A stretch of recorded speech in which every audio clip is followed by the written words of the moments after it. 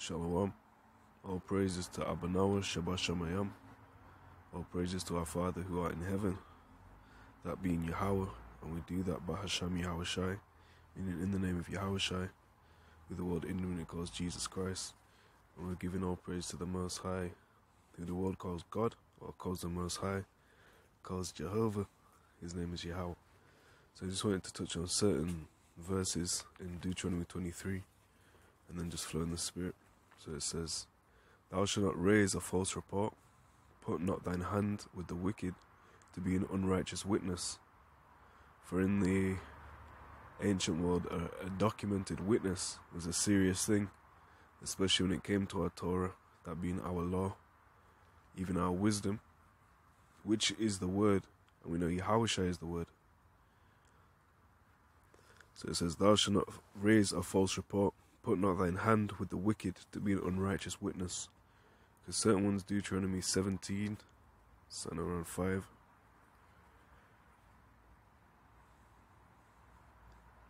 Alright, we'd have to start here. Deuteronomy 17 and 1. "Thou shalt not sacrifice unto Yahawah halalyam any bullock or sheep wherein is blemish, or any evil favouredness, for that is an abomination unto Yahawah halalyam." Alright, so there was no blemish, there was no evil favouredness in Yahawashi.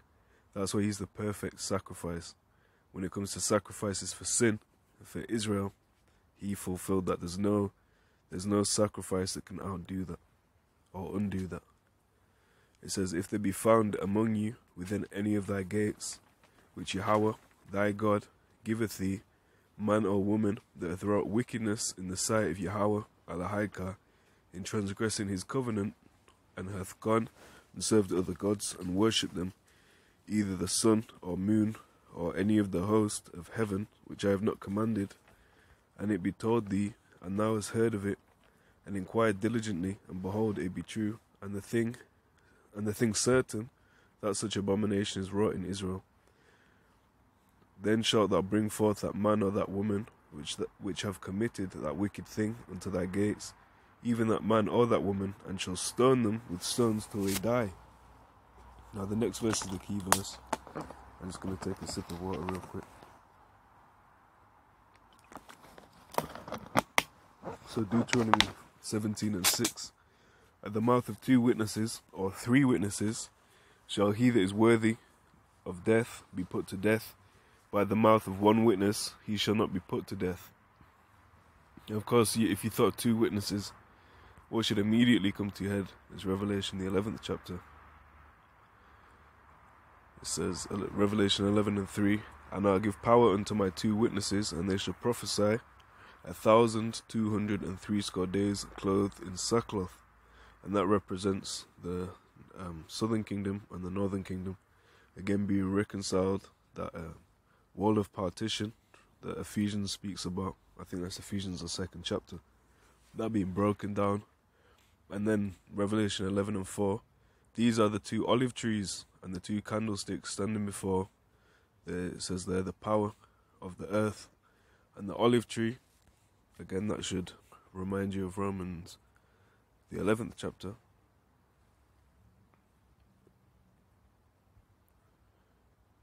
We start at 11 and 14. "If by any means I may provoke to emulation them which are my flesh, I might save some of them." Again, that's the elect, a remnant. That's not the whole Israel in this dispensation.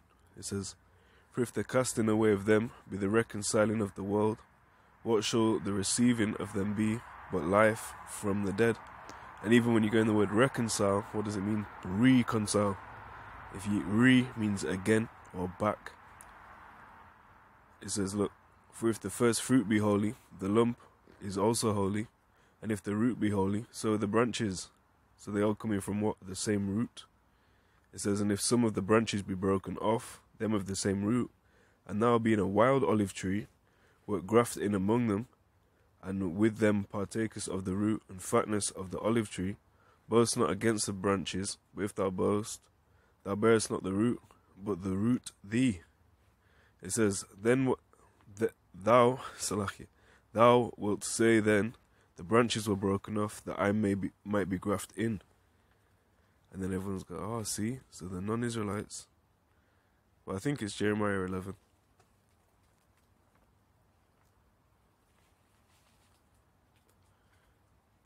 Is that right? Okay. Jeremiah 11 and 17. Salaki 16. It says, Yahawah called thy name a green olive tree, fair and of goodly fruit. With the noise of a great tumult he hath kindled fire upon it, and the branches of it are broken. For the Lord Yahawah, bahasham Yahawashi of hosts, that planted thee, hath pronounced evil against thee for the evil of the house of Israel and of the house of Judah, which they have done against themselves to provoke me to anger in offering incense unto Baal. So that's how you'd become a stranger. Again, is it Proverbs, the 7th chapter, which talks about the strange woman. There you are. So it says, not Revelation, Proverbs 7 and 4, saying to wisdom thou art my sister, and call understanding thy kinswoman, that they may keep thee from the strange woman, from the stranger which flattereth with her words. Remember, it's a strange woman, right? And then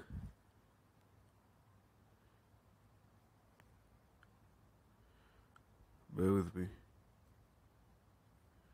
Where it talks about, it says she forgot her covenant, or the covenant.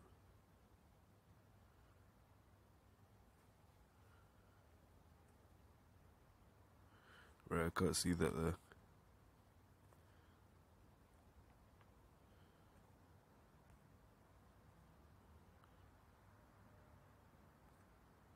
Salachia.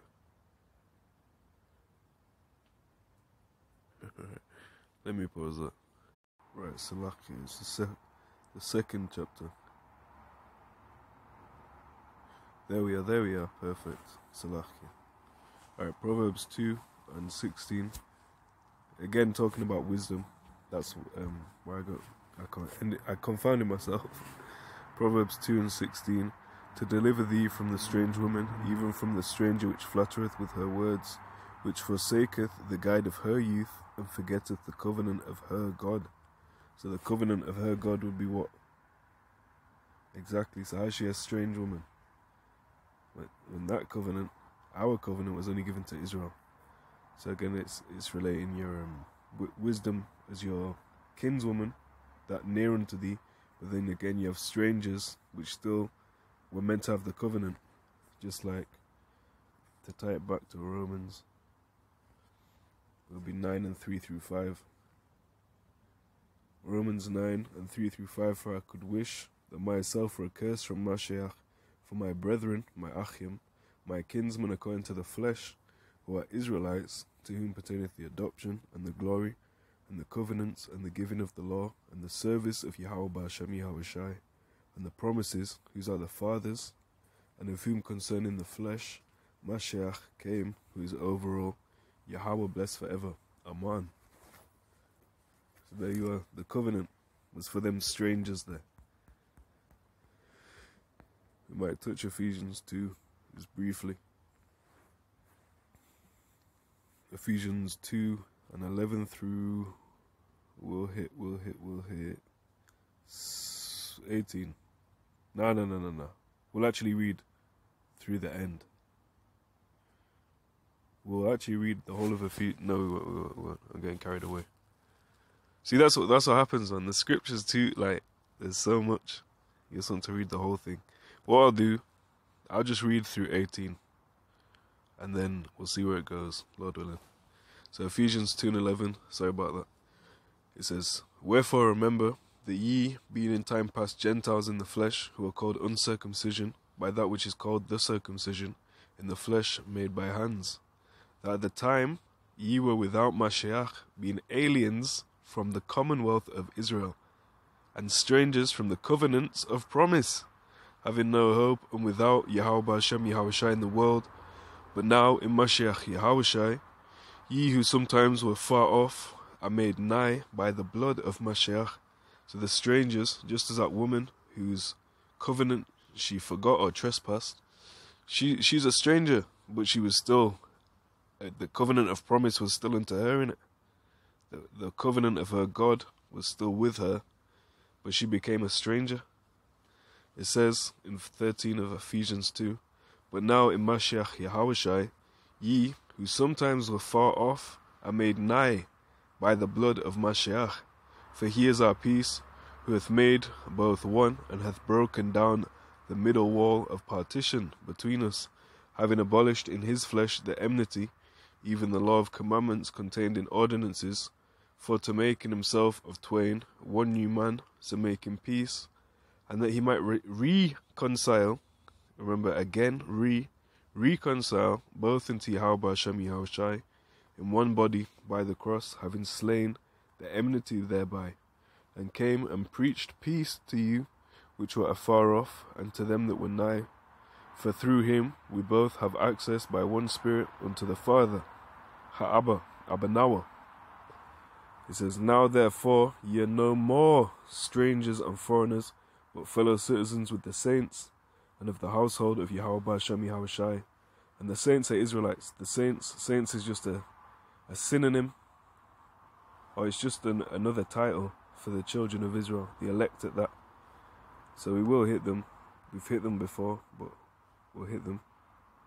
Psalms 50:5, gather my saints untogether, those that have made a covenant with me by sacrifice.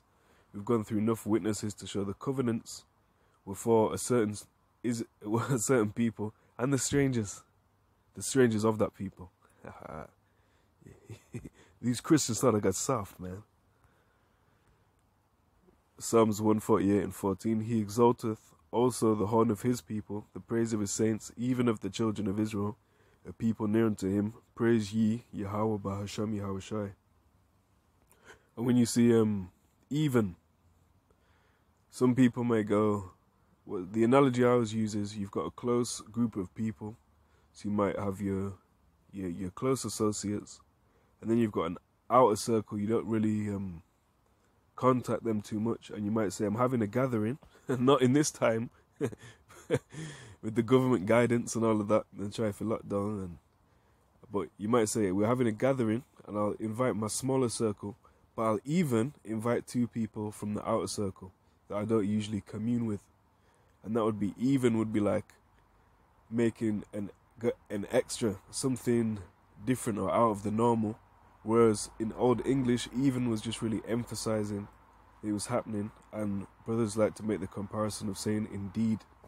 So when you add that context in, so read it again. I'm going to say the King James Version, but replace even with indeed to give the context, and then I'm going to go to a place to prove even being more so emphasizing that same point than saying it's an extra or something else. So Psalm 148:14, he also exalteth the horn of his people, the praise of all his saints, indeed of the children of Israel, a people near to him. Praise ye Yahawah bahasham Yahawashi. I believe it's Genesis 19:9, talking about Lot, who was vexed with the filthy conversation of the wicked. It says, Genesis 19:9, and they said, stand back. And they said again, this one fellow came in to sojourn, and he will needs be a judge.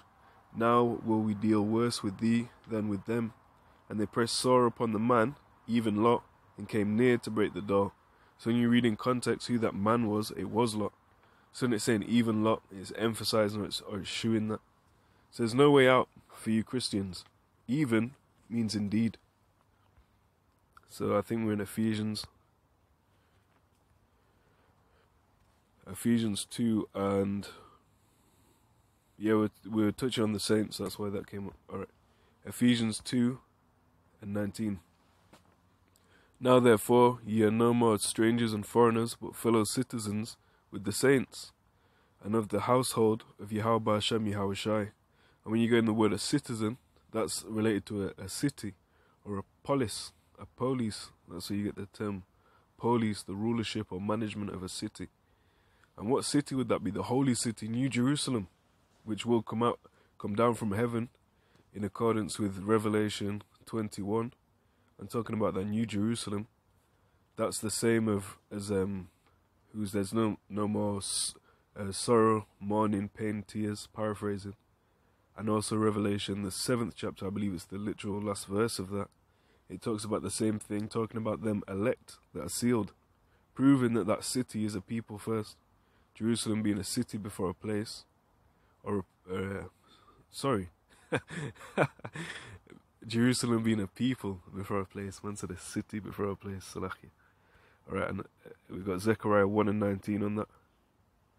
It says, "And I said unto the angel that talked with me, What be these? And he answered me, These are the horns which have scattered Judah, Israel, and Jerusalem, and Yerushalayim, meaning the city of peace." And that's what city this is talking about, being fellow citizens of that specific city. This is it. So I read it one more time. Ephesians 2 and 19. "Now therefore ye are no more strangers and foreigners, but fellow citizens with the saints and of the household of Yahawah, bahasham, Yahawashi, and are built upon the foundation of the apostles and prophets, Yahawashi, Hamashiach himself, being the chief cornerstone, in whom all the building fitly framed together groweth unto an holy temple in the Lord, in Ha'adawan or Adonai, in whom ye also are builded together for an habitation of Yahawah through the Spirit." And when we're talking about habitation of the Lord through the Spirit, we might as well just get this anyway, because I'll get the key point where I say that, and then we'll read it. So Revelation 21 and 3, "And I heard a great voice out of heaven saying, Behold, the tabernacle of Yahawah, bahasham, Yahawashi, is with men, and he will dwell with them, and they shall be his people, and God Yahawah himself shall be with them, and be their God." So this is the tabernacle. I can't remember precisely the Hebrew word, so I'm not going to say it, but it's the non-Yiddish form of Sukkoth. So I think it's Sakawath, but I could be mistaken. So don't take that as necessarily accurate. But we were actually in Exodus 23, and this so far has had nothing to do with it really. So we'll go back to this. It says, Exodus 23 and 2, "Thou shalt not follow a multitude to do evil, neither shalt thou speak in a cause to decline after many to wrest judgment." So we're not meant to join in with people just because the crowd mentality. There's actually a fancier term for it, like a social science or a psychology study on that, and the word psych, not like psych, but like psychology, psyche. That goes back to the Greek word psyche or psyche, something like more Greek. But psyche means soul. So psychology would go back to the word psyche and logos. So soul and word. So logos, you have logic, that all goes back to the word. The word for word. Verse 3, it says, "Neither shall thou countenance a poor man in his cause." So let's actually touch the word countenance. Spoken.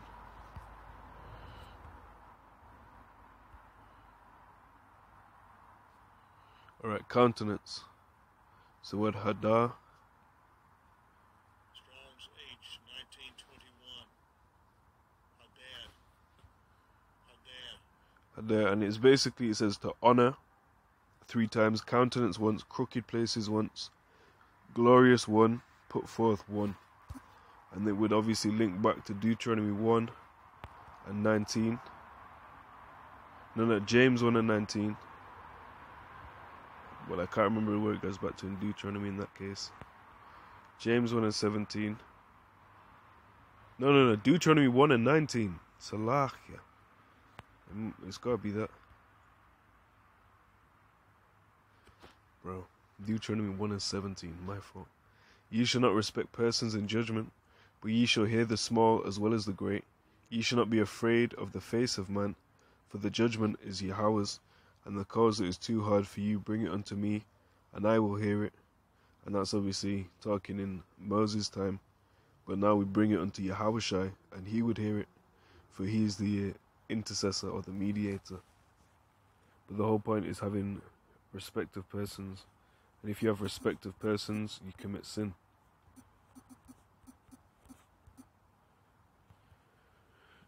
There is James 2 and 9. James 2 and 9. But if you have respect to persons, you commit sin and are convinced of the law as transgressors. Then 1 Peter 1 and 17.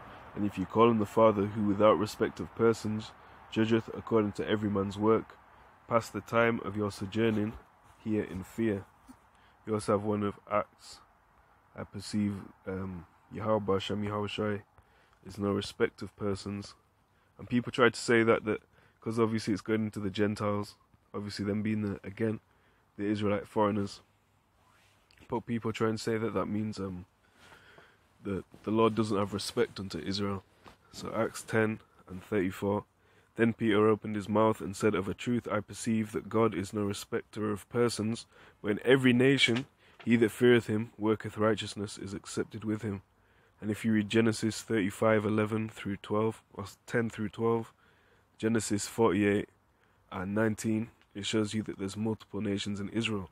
Ezekiel 37 talks about 2 nations in Israel. But we're just touching on respect of persons. So on Exodus 2 and 25, it says, And God looked upon the children of Israel, and God had respect unto them. Okay. And then you also have Leviticus 26 and 9. For I will have respect unto you, and make you fruitful, and multiply you, and establish my covenant with you. So when we talk about respect of persons, I would say it's talking about within the nation of Israel. A Christian would say, no, it means literally everybody. But then why would he say Esau have I hated if he didn't have certain distinctions or discriminations, discernment, meaning to fight, to distinguish, basically. So that wasn't really Exodus 23. I'm not sure what the title of that is, but I pray it was edifying, giving all praises to Yahawah, bahasham, Yahawashi, Shalom.